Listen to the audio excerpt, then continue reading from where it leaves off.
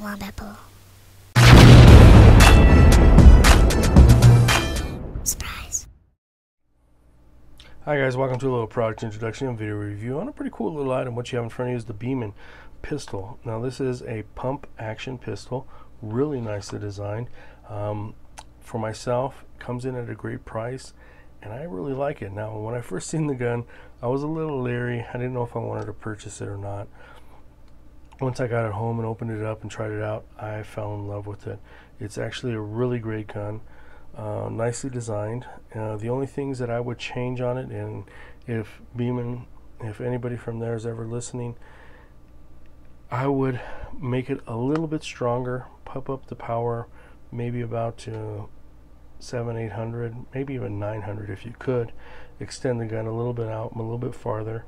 To do that by putting a little bit bigger piston in there, and replace the barrel with instead of the 177 caliber, go ahead and put a 22 caliber in there, and this would be an awesome little pistol. With the 177 caliber, it's not bad. It's very fun to shoot, and I've been shooting these Crossman pellets. I'm going to let you see those. They're actually really neat. They can pierce through a steel can at well, decent range, but not too far. With that as a backyard plinker, it's a really great gun. Not too loud, very quiet, easy to operate and easy to use. Now first off, the gun itself is pretty stable and not really heavy, but it's about the same weight as my Glock 9mm, my Glock 19 unloaded, and it feels about the same as that in hand.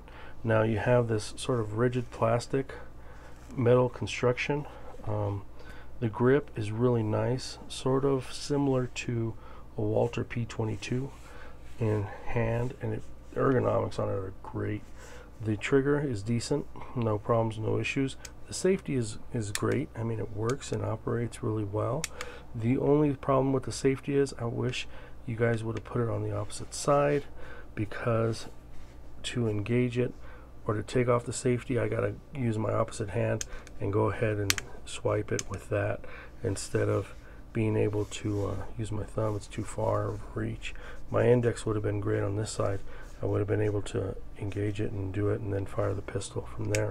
So you do have this little piece that looks like a slide release, but that's fake. There's nothing there. It's just molded into the plastic. The hammer on the gun is actually a latch. Go ahead and pull it back to cock the hammer, and you release the latch and actually are able to pump the weapon. Now the weapon itself has a big piston in here.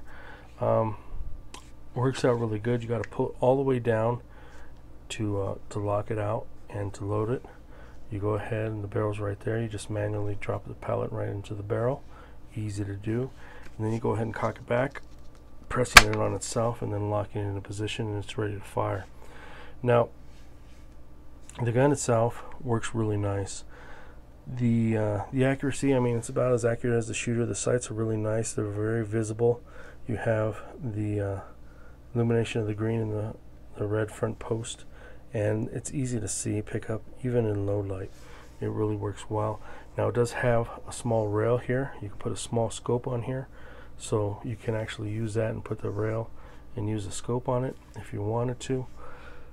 The magazine release is not there. There's no magazine in it at all. The addition of maybe a rail here on the bottom front end would be really nice to put a light or something. So if you want to do some pest control at night, it would be really cool. But there's no problems or issues with the gun itself. I mean, it's really nice, very well in hand. The blowback on it, you don't even feel. I mean, it doesn't jump, pop, or anything. It's just really nice little pop of sound. It's not that loud. Really a great gun if you have neighbors and stuff, so it's not going to be really loud or very noticeable shooting in the backyard.